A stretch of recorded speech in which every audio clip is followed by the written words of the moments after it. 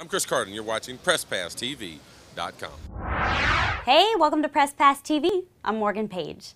The 2008 season marks the 100th year of St. John's University basketball. And to commemorate the milestone, the program brought back a Hall of Famer to ring the closing bell at the New York Stock Exchange. Check it out.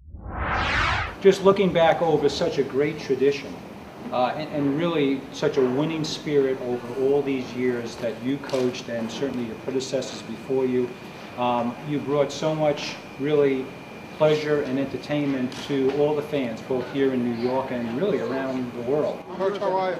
Hall of Fame coach Lou Carnesecca never missed a postseason when he coached St. John's basketball. So he was a natural choice to ring the closing bell at the New York Stock Exchange, celebrating the university's 100 years of basketball. 100 years. There you go. Isn't that great?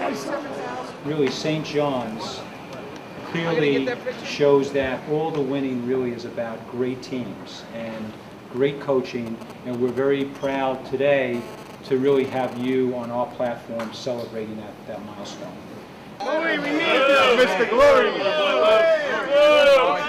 But when you close that market, there's going to be about 120 million fans from around the world watching very closely. So we have to wear a helmet.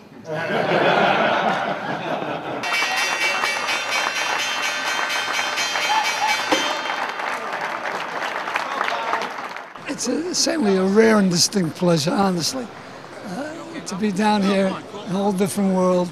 And I actually I was moved. I got excited. I didn't think it would affect me, but it did. Have you ever been here before? Have you ever rang the bell? First time. First time. First time I've been here, and I was impressed. The legend. The legend's autograph. Legends are dead. He's a hero's autograph. Legends are dead. You had a lot of fans here yelling Lou, you know, saying, hey, coach. What's that like? It was just a marvelous feeling. And this is a whole different world. It's a marvelous experience. I'm glad a lot of my players were here and friends. It's a great world. It's something new. Back on the bench, that's what we need. Thank you. You need a little more. I need a lot more than that, right? I did my time. You would come up to Taft High School back in the 70s. I recall you. Taft High School. You would Yes, come I up did. to Booby Eldridge and all of Tony Price and those things. Okay? The coach, known for his sense of humor, didn't disappoint. Louie, we love you. Great job. I want you to know, I didn't coach the market today. Well, when I got something. Who was the best player you ever coached? I had two great ones. Who? Walter Berry, one of them? Rick Barry, Chris Moore, Mark Chapman. Awesome. That's what it was. Awesome. Just like his days on the bench.